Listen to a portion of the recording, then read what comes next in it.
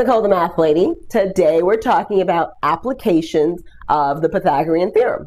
You might remember that we learned about the Pythagorean Theorem just a week or two ago, and that there was a particular formula that we could use to find the lengths of the sides when it comes to right triangle.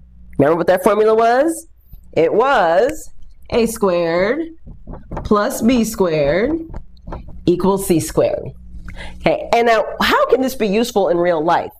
Well, whenever we have to draw right triangles or get square corners on something. So let's say you were in construction and you had to make a closet and you wanted to make sure the closet that this angle was a right angle. Well, you could take some measurements of the sides of that closet plus the diagonal and apply our Pythagorean theorem to see if these sides were making sure that this was a right angle. Okay, so we're actually going to do a few of these to see how this is going to work out. First, it'd be useful to learn about what we call Pythagorean triplets, meaning there are certain numbers that you're going to get used to seeing that fit this pattern. You might have remembered that the numbers 3, 4, and 5 is a one we see frequently, right? 3 squared plus 4 squared equals 5 squared. And if I actually wanted to do the math on that, we'd say 3 squared is 9, 4 squared is 16, 5 squared is 25. Well, the good news is that multiples of 3, 4, and 5 also fit the Pythagorean theorem. Take a look.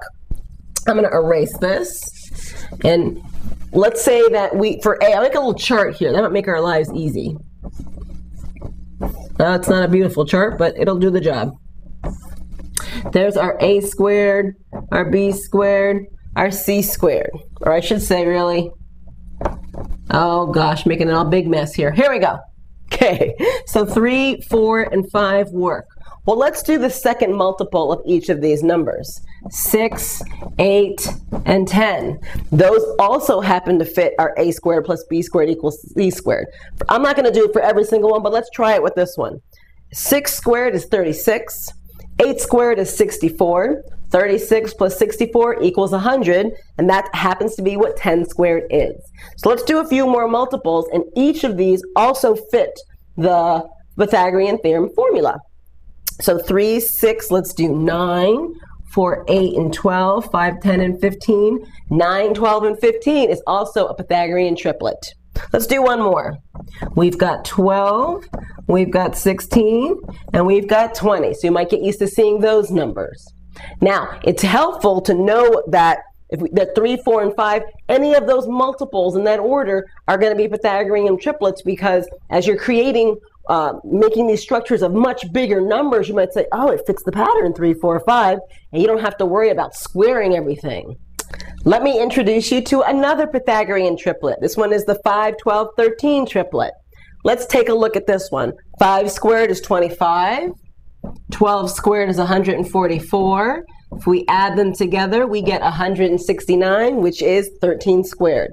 So let's do a few multiples of this so you can get familiar with those numbers. So if you see 10, 24, 26, you should know that that's a Pythagorean triplet. Let's try another multiple. Let's do 15, 36, and 39. And that's another one. Okay, now let's figure out how we can apply this in real-world problems. Take a look at this example. A basketball court is 120 feet by 50 feet wide. If I ran the diagonal, how long would I have run? Well, if we take those dimensions and put them onto our board, draw it out, we can see that our bottom's going to be 50 feet and our length's going to be 120. And if we draw in the diagonal, since it's a basketball court, we can assume this is a right triangle because it's going to be a rectangle, right? The entire court. So we've got our a squared plus b squared equals c squared. Now, we literally could do a squared, get our calculators out, b squared, and then do the square root of c to find this side. But what if we use our concepts of triplets? Here's how I would do it. What if we drew ourselves a little rectangle with 3 columns and 3 rows, kind of a little tic-tac-toe board. And we put our numbers in the last row. So we've got 50 feet for one side of the board, we have 120 feet for the other. Now remember, there's basically two triplets that we're working with right now. We've got the 3, 4, 5 triplet, and we have the 5, 12, 13 triplet. Let's see if this pattern fits one of these triplets, and maybe there's a multiple that will work that'll make this actually help us figure out that third side. All right, 3, 4, 5. Well, does 3 go into, or 50 go into 3? Is there a multiple of 3 that's 50? Not really. So let's try the other one, 5, 12, 13. That one seems like that one might work. So let's write it up here, 5, 12, 13. And let's figure out what multiple it is. 5 times what is 50? 5 times 10 is 50.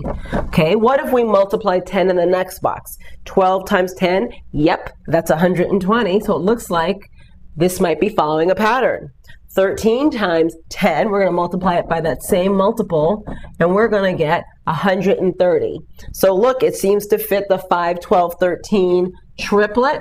And without doing too much math, we already know the diagonal is 130 feet. I'm going to write that in. So that's how I recommend you check. You draw your little rectangle box and see, is it a multiple of the 3, 4, 5 triplet or a multiple of the 5, 12, 13? And it'll help you out a little bit. Again, you could always get your calculator out, square this, square that, take the square root of that. You could do that, but this just might make your life a little bit easier, and I'm all about that.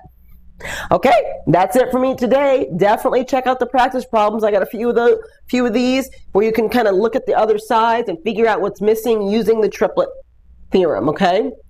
That's it for me today. It's Nicole, the Math Lady. I'll see you next time. Bye-bye.